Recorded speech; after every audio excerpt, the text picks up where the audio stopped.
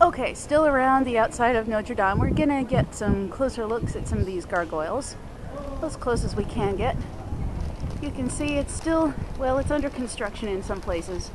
I think it's been off and on that way for a long time. Just a little grotesque. I love gargoyles. I've never seen one actually during a rainstorm.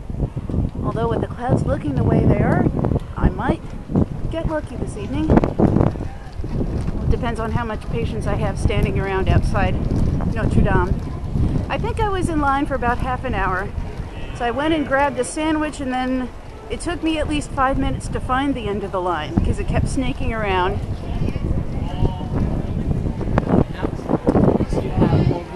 And I'm trying to be careful while I do this to keep my purse under my arm so as to avoid getting pickpocketed.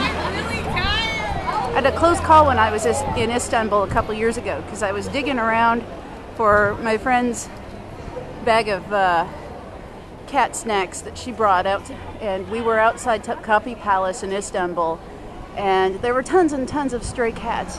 I was trying to find my picture or my camera to take her picture and digging around with my bag slung over my shoulder behind me, and then I turned to look and there was this man who was standing inches away from that shoulder, and he didn't take anything, but I might have caught him just before he had a chance to. So note to whoever, if you're actually going on a big trip to a large city, it's good to have some sort of purse that can fit under your arm, kind of like that. I'll show you. See, that's my purse. I can get into it easily, but it fits pretty well under my armpit. Hang on a sec. Okay, let's keep walking. I'm gonna try not to bump into anyone because that might be a little rude if I did. Anyway, tons and tons of cafes, sidewalk shops. We grabbed a few souvenirs earlier. Not quite the fashion excursion that they say that you ought to have when you're in Paris and go shopping and buy like Chanel everything or God knows what. But I have some cheap souvenirs. Hey look, one single stained glass window. It must be a replacement. Yeah. So anyway, I've been practicing my French. Here. Whoa! Okay, those of you watching at home may be getting really seasick. And I do apologize for that. Try not to give you too much of the Blair Witch camera. But you can see we're getting to the front of the building here. And people. There's a big statue back there. Ah, here we go. There's somebody. Here, we'll just kind of look real slow. Lots and lots of detail.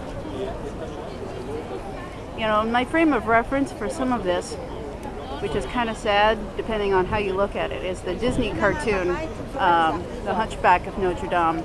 And I just think of that scene at the beginning where they're saying, hey, don't drown that kid in the well because the eyes of Notre Dame are staring at you. And then they have this poignant moment where you see tons and tons of faces all watching and looking.